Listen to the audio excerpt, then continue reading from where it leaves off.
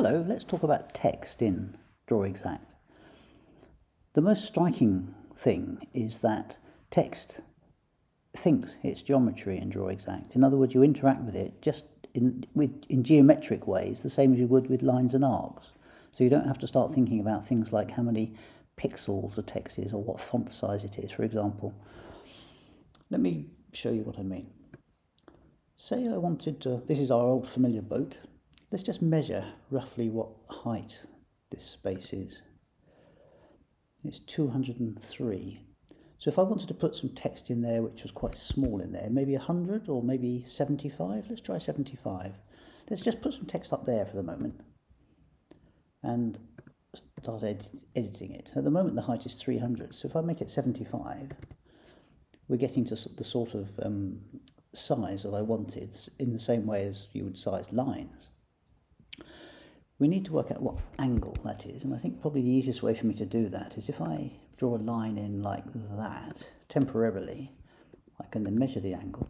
I don't think I've told you about measuring angles before. I've told you about measuring the length, but you've got x, y and angle components here. So you notice this one, theta. If I go to there, it's telling me that that's minus 11.87. So let's try editing this to have an angle of minus 11.87. So we've now got the right size and the right angle. I'm going to get rid of that line now. Oh, I didn't mean to do that. I'm going to get rid of that line now. And in a situation like this, you would probably position it with copy and paste freehand from a reference point, maybe up here. And I can just pop that in there. That's the first thing I wanted to get across.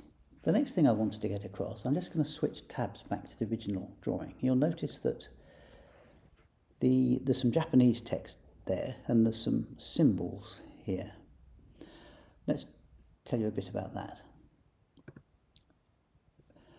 Let's edit this text one up here. I can carry on typing things in here, maybe on the next line. Hello. But let's look at the symbol for umbrella. I'm switching to a tab now where I just put into Google Unicode umbrella. Now, what is Unicode, you might ask? It's an international character set. Every character in every language in the world is in the Unicode character set, as are lots of symbols. So it means that you can annotate your drawings with whatever your language is and have access to some very useful and some quite amusing symbols. It means I can simply copy that there. This is nothing to do with DrawExact, this is just copying the Unicode umbrella character. But when I go back to DrawExact, after hello, I can put a space and just paste that in.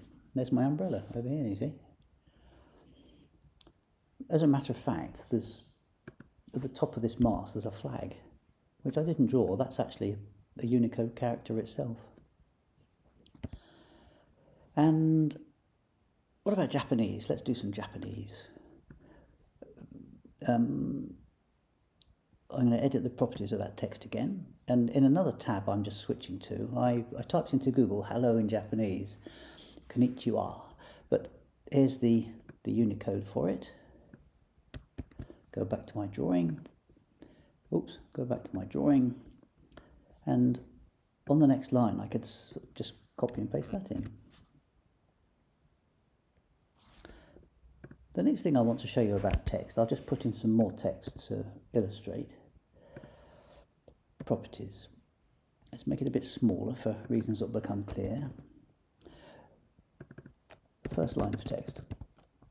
Another line of text. Space, space, hello, space, space, goodbye.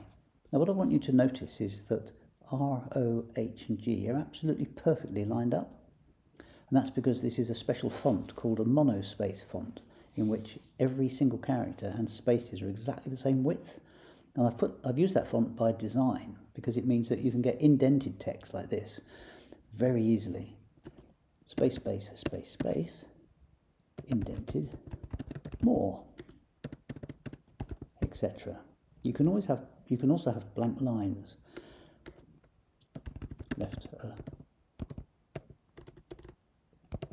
And this is, if I deselect this and then select it again, you'll see that's all one paragraph essentially. I think that's everything I wanted to say about text. Yes, it is. I hope that you find that useful. See you in the next video.